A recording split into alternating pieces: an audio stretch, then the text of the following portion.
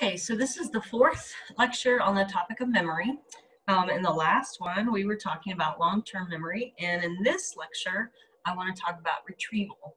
And yeah, I want to talk about retrieval. Okay, so remember going back to the first lecture, memory is associated with these three processes. We have encoding and storage, and then retrieval.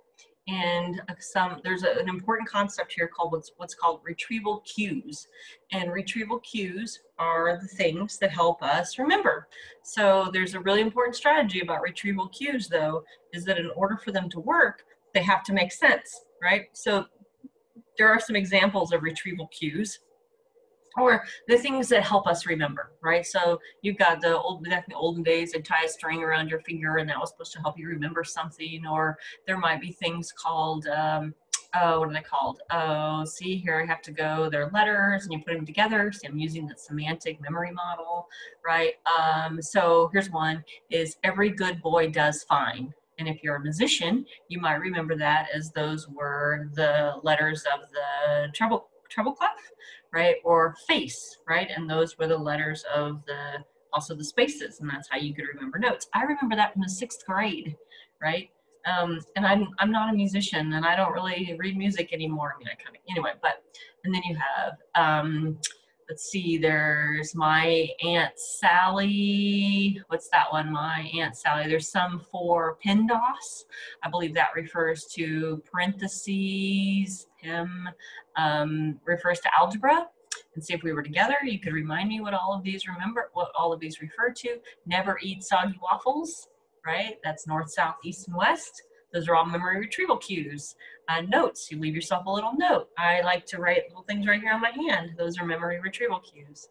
Some other ways to think about them, you've got something called tip of your tongue, right? And a tip of your tongue. So you remember back in chapter 2, and you watched the video with Randy and his inability, he had the Wernicke's or the Barocas. I think he had the Baroka aphasia, where he couldn't get words out, and it was like he was really struggling with this tip of your tongue, right? It's just this partial recall and it's right there. And then maybe you walk away and you go in the other room, and you remember. So here's a good example of a memory retrieval cue. Oops, I forgot to set my timer. And that is you're on the couch and you need to get a pair of scissors and you walk into the kitchen. I forgot why you came here. And then you go back to the couch and now you remember, right? Because the couch itself, or maybe whatever you're doing, that's the memory retrieval cue.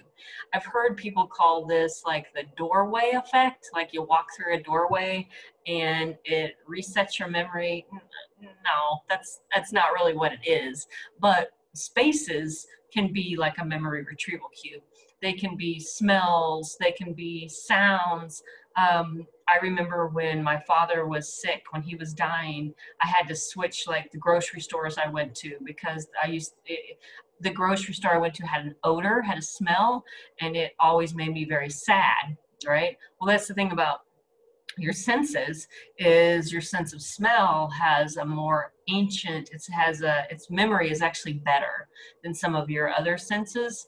And part of that, I think we said in the second chapter too, is that your olfactory bulb, the part where it processes smell, sits right next to your hippocampus.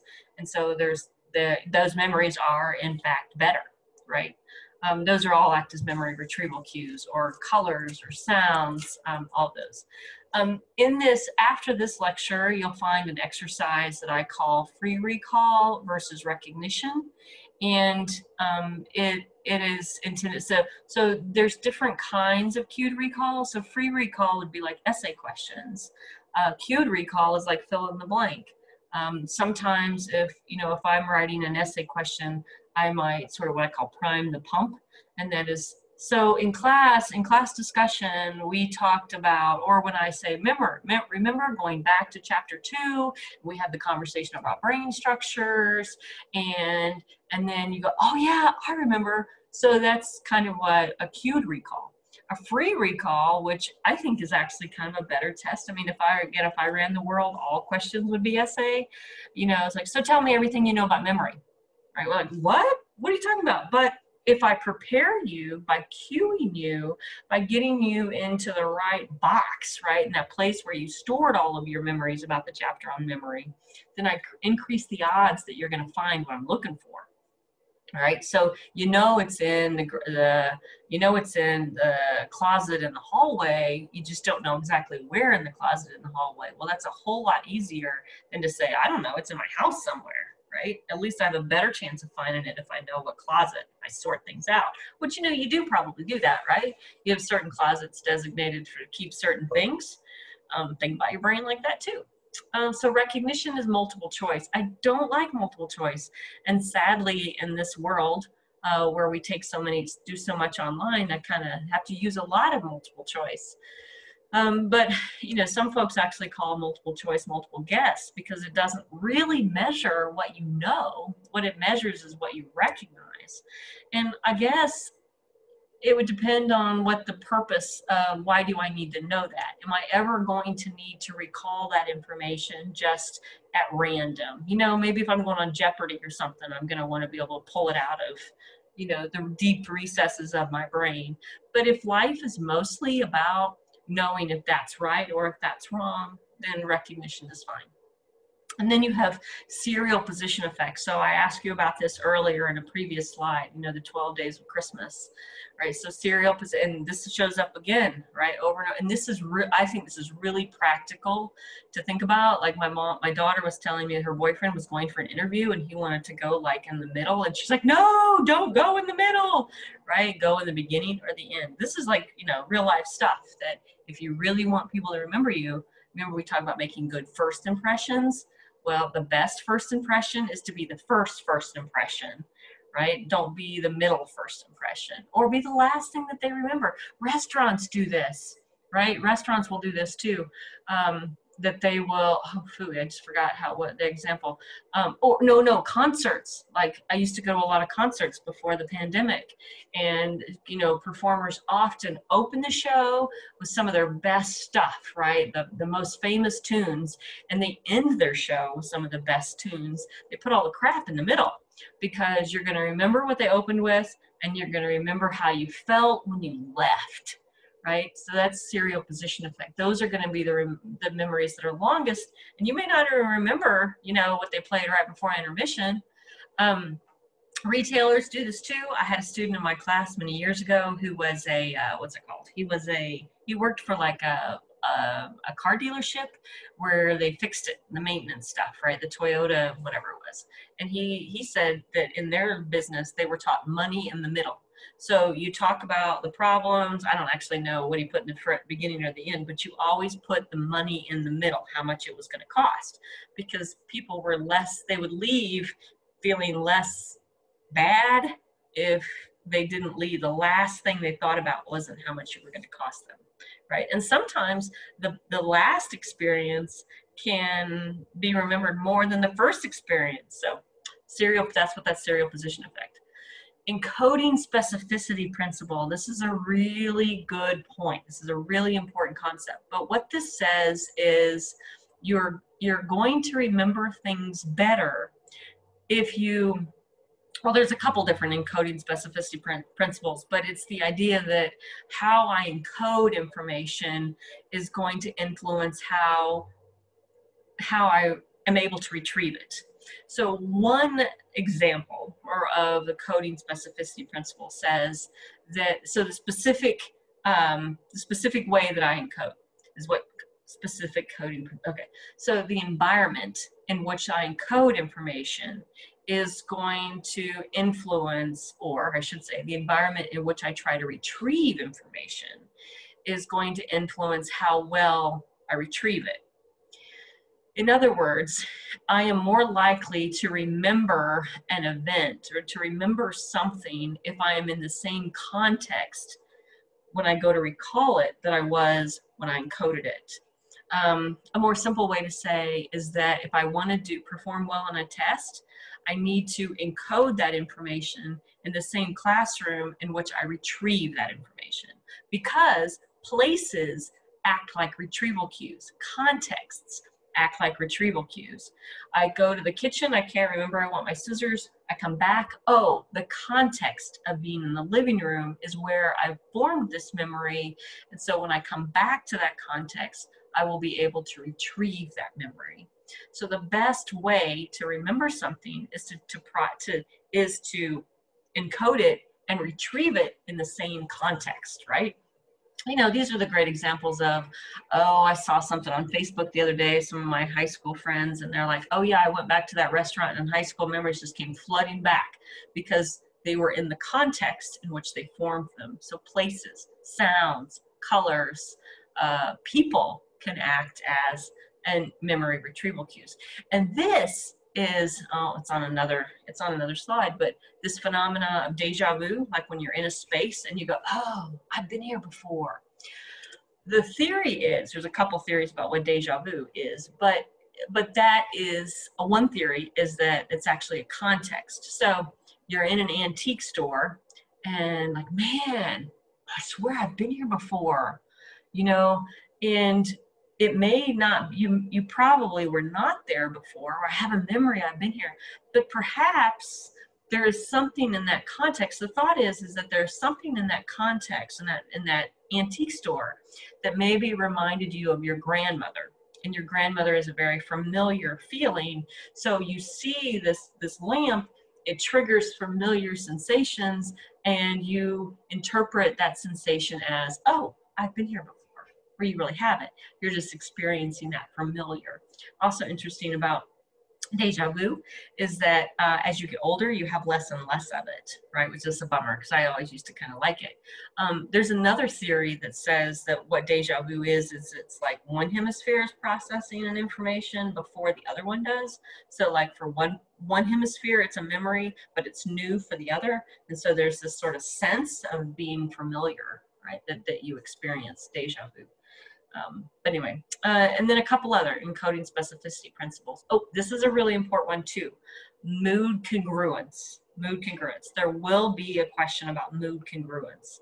And I keep pointing over here because I have my slideshow up. But mood congruence is that your mood is a context cue. Your mood is a retrieval cue. That when I am in a good mood, I remember good memories.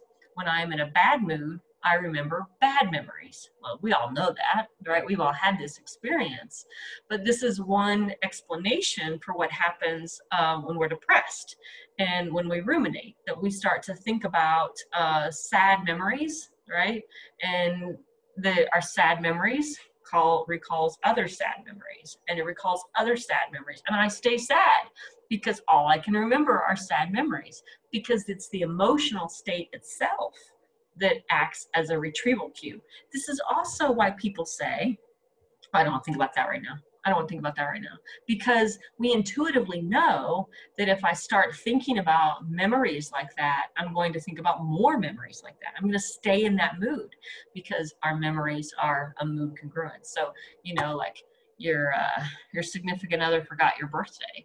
Oh my gosh, my significant other forgot my anniversary. Oh my gosh, my significant other forgot Christmas. Oh my gosh, my significant other's a jerk, right? On the other hand, you know, he brought me coffee this morning. You know, he brings me coffee a lot. You know, he also brings me ice cream. You know, he's just a really great guy, right? So how we can just stay mood congruent. Things are congruent. And our mood will act as a memory retrieval cue. The last one, these just get longer and longer, don't they? The last thing I want to say about retrieval is what's called flashbulb memories. And this was also an exam question of what are flashbulb memories. So flashbulb memories are usually associated with some sort of strong emotion or a significant event, right? So like common ones. Where were you when the towers fell? You know, when you're old enough, where were you when Kennedy was shot? Or where were you when the Challenger exploded? Or tell me about, you know, oh my gosh, here's one that I have more recently, was when Riley County got its first COVID case, right? And I was at work and people's phones all over the place. I was working retail, and phones all over the place started going off. Like there was this alarm. Well, the county had set up, you know, it was a it was a county alert, countywide. So anybody that had that on their phone started buzzing.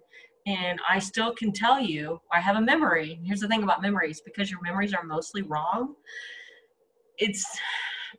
I don't say I remember. What I say is I have a memory of, because that's more accurate. The memories that we have may not be reliable, but I do have a memory of standing in the back of the store, sort of looking around like, what the hell is going on, right? Now, I don't think that's actually true.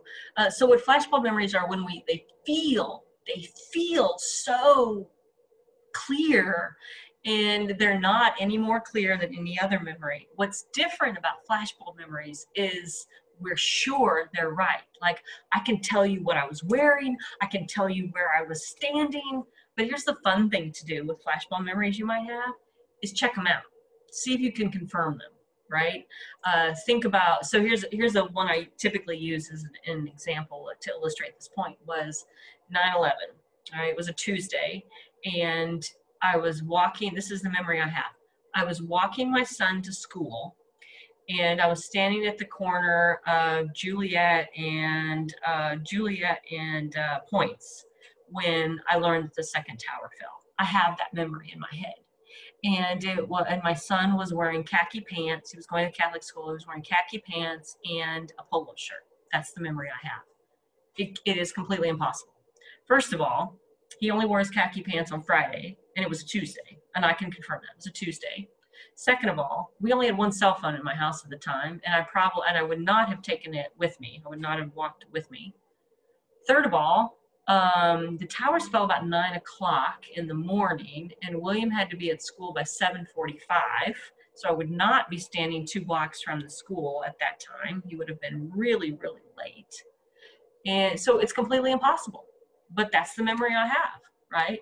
And the other thing about what happens with memories is when you take them out, so this is also coding specificity principle. When I take memories out and I tell them, I distort them every time I tell that memory, because I'm telling a story, I'm seeing it in my head, I'm recalling all of the events, but now I have a new memory of that memory, and it includes this context, what I've just told, right? And so I put that memory away, and it's distorted. So every time I take it out, I use the example of board games.